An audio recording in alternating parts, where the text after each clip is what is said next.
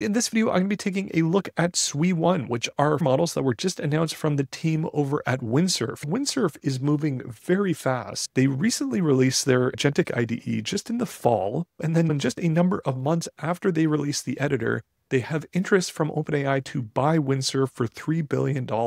And I think these SWE models are a really great example of the value that's within Windsurf. Windsurf, as well as companies like Cursor, have a tremendous amount of data. Being able to see all of the different pieces of code that were generated, which ones are actually accepted or merged, whatever metrics they decide to track, they have all of that type of insight. I'll briefly go over the blog post, some of the benchmarks, and then I'll dive into an example and we'll try and build out a little application and we'll see how it does. Today, we're launching our first family of models dubbed SWE-1, optimized for the entire software engineering process, not just coding. They have three different models. SWE-1 is approximately Claude 3.5 sonnet level of tool call reasoning while being cheaper to serve. It will also be available to paid users for a promotional period. And then they also have SWE One Light, replaces Cascade Base at better qualities, and it's also available for unlimited use to all users, free or paid. And then they also have SWE One Mini, which is going to be their extremely fast model that powers Windsurf tab. So for all those inline suggestions as well as the ghost text.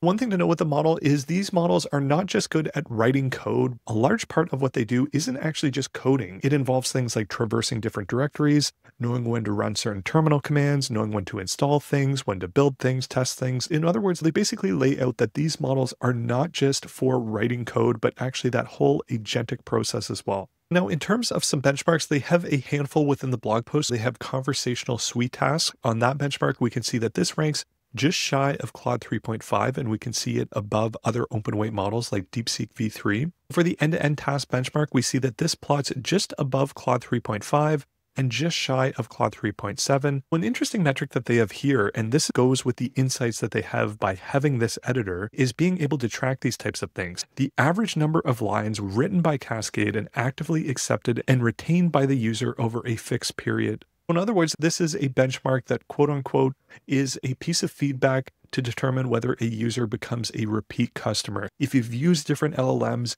you would know that some LLMs definitely give much better suggestions than others, and those would obviously be the ones that you would gravitate towards. Now, on this metric, we have both SWE-1 as well as SWE One Light above Claude 3.5, with it still being a reasonable distance from Claude 3.7. And then finally, they have Cascade contribution rates. For files edited at least once by Cascade, this is the percentage of changes made to those files that come from Cascade. This is a measure of helpfulness normalized for how frequently a user wants to use the model and how willing the model is to contribute code. There's quite a bit within this blog post. I'll link it within the description of the video if you're interested in checking this out. The main thing that I wanted to do within this video is actually demonstrate an example. First, what I'm going to do here is I'm just going to start with a simple Next.js template, and we'll go through some prompts with SWE-1 and we can see how it will perform. First, what I'm going to say is I want to create a beautiful header as well as a footer. Let's add in some lorem ipsum text. I want to create a beautiful SaaS landing page on the homepage of the project. What I plan on doing is I want to go through a number of different prompts. I don't want to do anything too crazy, but I basically want to try and build out a simple full stack application, leveraging a couple services, and see if I run into any issues. What we see here, I can see it analyze the project directory. We can see the structure of the project. Agent noticed it was a Next.js project. It went in and it found the page for where I want the edits. It also says it's going to check the global.css and understand the current styling. The first thing that it decided to do was make some edits to the global.css. It looks like it added some colors for us. And now we can see it's making an edit to the page.tsx with a modern SaaS landing page. Just a funny aside, I do notice that the dictation software that I'm using does seem to have a little bit of a typo here. One thing right off the bat with the model is it definitely isn't as fast as Gemini 2.5 Pro. What I have noticed, and I don't know if this is potentially just related to the amount of demand for the model, given that they're free and that these just came out, it does seem like some requests do take quite a long time. Now, mind you, I did ask for a modern SaaS landing page. This could be very detailed, potentially several hundred lines of code, and maybe it took about a minute or so to generate. Now, if I just scroll through here, I see about 300 lines of code, and I'll accept that. Here we can see it went and installed the icons for us, and then it also created this grid.svg, and it gave us a summary of all of the different pieces that it did. Now, if I go within here, here's what it spun up for us. For a first one-shot prompt, obviously, there are some little things that I can nitpick, like the padding around certain things. It does look like there should be some more spacing around some certain areas here. especially with these tiles here and whatnot. But overall, as a very bare bones starting point, this is definitely better than a lot of other models. I wouldn't say this compares to something like Claude 3.5 or Claude 3.7 in terms of UI design, but it definitely is better than a lot of other models. So now what I want to try and do is build out a full stack application. I'm going to feed it the context of two different services. So I'm going to be leveraging Firecrawl in combination with GPT Image 1, which just came out from OpenAI. So if you saw all those Ghibli images on X, or wherever else those had happened to pop up, this is that model that generates all of those types of images. The idea that I have is I want to be able to convert web pages into these images or infographics and have more or less a simple Next.js boilerplate that we can go and work with. The first thing that I'm going to do is I'm going to grab the context from the Firecrawl documentation here, and I'm going to put that within the instructions for SWE-1. And then from here, I'm just going to copy this block of code to get all of the syntax within the context for the agent. Now what I want to do is I want to replace the entire homepage. And what I want to have instead is I want a heading that reads website to image generator, and I want to have just a URL input. Now what I want to do is when a user sends in a URL, make sure that the URL is valid. Let's do some front-end validation just so it doesn't get sent to the server without being validated. And then once that URL is sent to the server, I want to have an app router API endpoint. And within that endpoint, I want to take that URL and use the Firecrawl scrape method and return the markdown of the page. Once I have the markdown, I want to send that entire string into my request to OpenAI's GPT Image 1 generator and have it generate a prompt. Now I'm going to go ahead and send in this prompt. As you can see here, it's quite a bit of context. I pasted the entire page from the Firecrawl documentation, as well as that snippet from the OpenAI documentation. And now if I just go through here, I can see the agent is working through the tasks. I'll help you create a website to image generator that takes in a URL, scrapes its content using Firecrawl, generates an image using OpenAI's DALL-E model based on the scraped content. One thing that is interesting is even though I specifically asked it to use OpenAI's GPT Image 1 model, and I also specified it right here, it did say that we're going to use DALL-E's model. From there, it went and installed the packages. It did correctly reference the SDKs as they should look. It also is going to include Zod. Within here, it went to create the route. Now, since there wasn't a directory, it went and made a directory. Within here, it set up the route. We also see it's going to have our URL validation, and we're going to set up a utils folder for that. We have that there. Now, one of the main tasks is instead of the homepage being a SaaS page, we're going to be leveraging this example. Within here, we have the main content. We have all of the JSX for the page. And now within here, we see it's even resolving some errors. Let's fix the Firecrawl API usage in the route handler. And it's going through, it's analyzing everything. It ultimately goes through some iterations, updates some CSS, and then finally it gives us some final steps here. Since it couldn't create that .env.local, what I'll do is I'll just plug in my Firecrawl API key and I'll grab my OpenAI API key. I'll also put the links to both Firecrawl as well as OpenAI within the description of the video. All right, so here is our application. It definitely is not great in terms of front-end design. This is just based on a couple prompts here. I can see this button is even hidden here. For front-end design, I definitely have to say Claude 3.5, Claude 3.7 definitely seem to be the model that you would want to probably still lean towards. Now, just to test this out, I'll try it out with the Firecrawl website here. And what I'll do is I'll go and I'll click this hidden button that I know is there, even though it's not showing. One thing that I don't see is a loading state. When I have tried similar types of applications with something like Claude 3.5, most of the times it actually does give a loading state without asking. But in this case, it actually didn't. So within here, we have the instructions that the LLM generated for us. And then we also have the contents of the page. Now I want to try and prompt and see if it can improve the design a little bit. I'm going to say, I want to make the website a lot more fun. Let's give it a neo-brutalist theme. Let's update the navigation. Let's add in a footer. And also for all of the different internal pieces on the main page, make sure that there is an appropriate contrast ratio for the text as well as anything that's overlaid on a button or navigation. I'll send in that design specific prompt and hopefully it can improve the overall look and feel of our application, but it will be an interesting test to see some of those design sensibilities. That's one thing personally that I haven't really seen an LLM too great at is really writing out a lot of CSS per se. A lot of LLMs are great at writing things like Shad CNUI or Tailwind, but when it comes to the nitty gritty of actually writing out these styles, I've never really seen an LLM that has really accelerated in CSS to the level of a human. But for the things like the structural elements, setting up endpoints, all that sort of middle of the road type of task that you can see, the LLM basically does this perfectly. We can see that this is generating with DALL-E 3. That was one thing that I didn't specifically want, but I can just easily go in and update something like that. I always encourage you to read through everything for a low stakes application like this. It doesn't matter too much, but if it was a higher stakes application, really you have to read every single line of the AI that was generated. You can only trust so much of what it actually generates for you. Now, one thing that's interesting with the model is what it will do is it will do a first pass and an iteration on something like global CSS. And within here, we can see that it did add some code within an area where it shouldn't be. And it was a similar case for one of the earlier prompts as well, where what it did is it did approximately the correct thing the first time around with some syntax errors. Then as soon as the linter some errors, since this has the context of those things, it went in and resolved that. Don't get me wrong, that is a really great feature, being able to resolve that.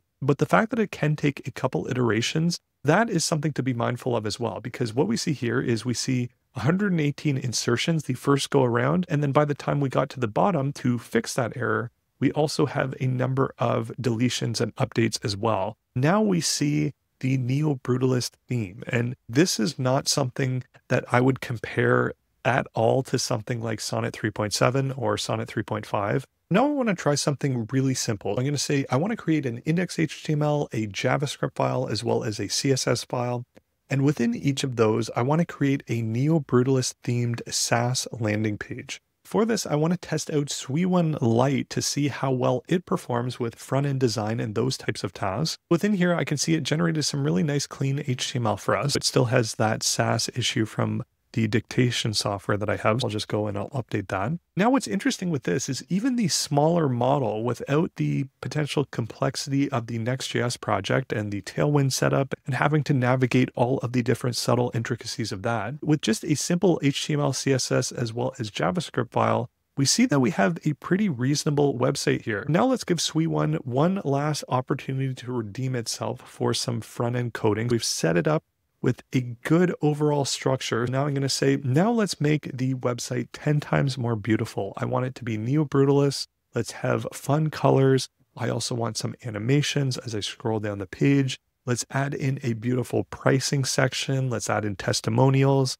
Let's have sliders and interactive elements and all of the engaging things that you might typically find on a SaaS landing page. A little bit more of an involved prompt. We're asking it for some ambiguous things, make it 10 times more beautiful, but we're also asking it some poignant things like being able to have a pricing section, testimonials, as well as some sliders and interactive elements. It will be interesting to see, given with a simpler structure, how well it will be able to perform that. Because even though this website is relatively simple, what this is telling me is that the model does potentially have a pretty good understanding of the coding portion. But where it maybe fell apart was just not understanding the nuances of what to update and where within a Next.js project and the subtleties of Tailwind. Now that could be a whole other problem in of itself, where because these different frameworks and libraries are changing, oftentimes it will try and update for one version of a library or one version of a framework, and it will start to break things and resolve things. That piece is something that I've seen in all of the agentic IDEs. No one, in my opinion, has figured out that portion where it really has a good understanding on where it plays nice with understanding all of the different libraries. There definitely are some ways to mitigate that by passing in context of different libraries. Even using something like Context 7 is potentially a good option for that, which I'll link within the description of the video if you're interested. Now, one quick aside, what I have noticed is when it does seem to try and make a larger edit to a file, in this 73-line file, but when it's going and making edits to actually make this file larger, I get this deadline exceeded, encountered retriable error from the model provider, context deadline exceeded, and it tried again, same message. Now it's trying that exact same thing again, and that is something that does give a little bit more friction. I'm not quite sure. That could potentially be related because the model is free and there is a fair bit of interest on this right now. maybe there is a little bit of an issue with just the capacity of being able to handle the number of requests. And it looks like the third time's a charm. Now we have this much longer HTML file. We see we have now 268 lines of code. I'll accept that. It's still writing out the CSS for us. And again, I ran into the same errors when it's trying to edit the style.css. It failed the first time. It's taking quite a long time to edit the style.css the second time as well. This is a file with about 157 lines of code. I'm not sure exactly why this keeps failing. I don't really know. I just assume it's probably related to some infrastructure issues. So I do see here, we do see that this cascade error did fail once again. Now, if I just refresh the page and I see what at least the HTML added for us, I do see we have this animation of the text.